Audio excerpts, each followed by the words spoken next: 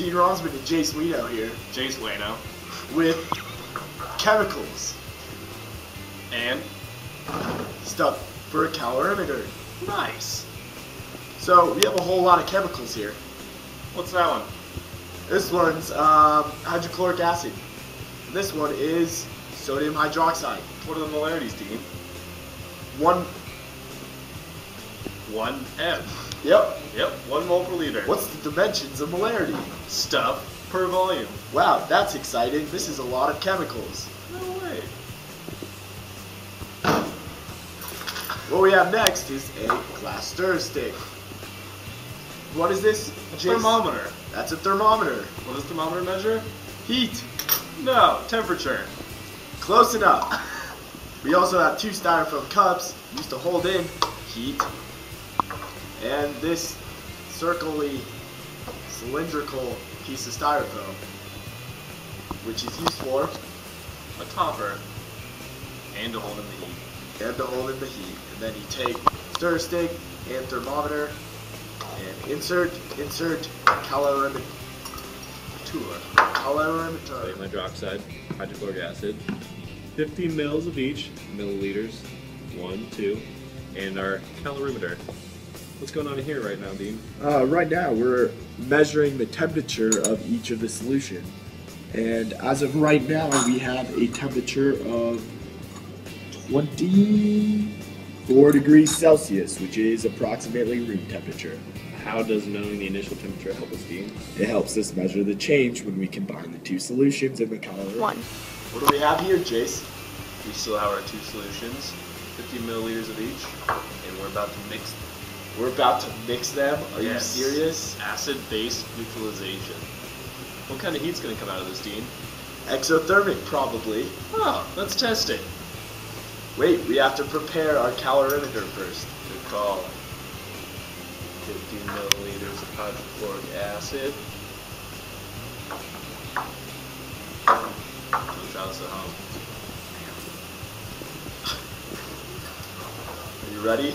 Yep. 50 mils of sodium hydroxide. We're at a starting point of 25 degrees Celsius. And it's closed, and we're waiting. And I'm stirring. Ronsman here with our calorimeter.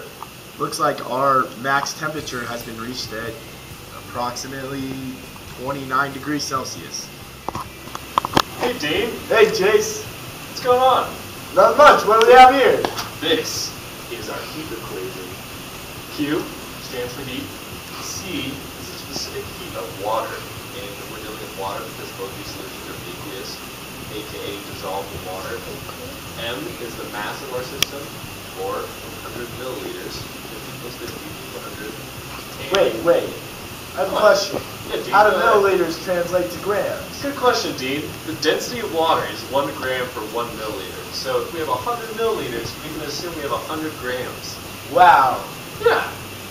Now, delta T transfer stands for the change in temperature, which is in units Kelvin, and then our mass is in units grams. Specific heat is in joules per gram Kelvin, which also means the amount of energy it takes, or heat, to raise 1 gram of water 1 degree Kelvin. You see that the grams and the Kelvin cancel, and we're left with joules, or units of heat. Welcome back to the blackboard, Jace. What do we have here? This is our modified heat equation. Using the data we got from the experiment, right? Precisely. And this is our final temperature minus our initial temperature, which gives us our change in temperature. But 6 why are degrees they in Celsius? Well, you see, Dean, 1 degree change in Celsius equals 1 degree change in Kelvin. There is no scale change. That's why we can interswap them interchangeably. Here, and that's it. Interswap interchangeably? Yes. That's so cool. We have our specific heat of water, known to be 4.184 joules per gram Kelvin, and our mass of the system, 100 grams, and our change in temperature, 6 degrees Kelvin. What does that give us, Dean?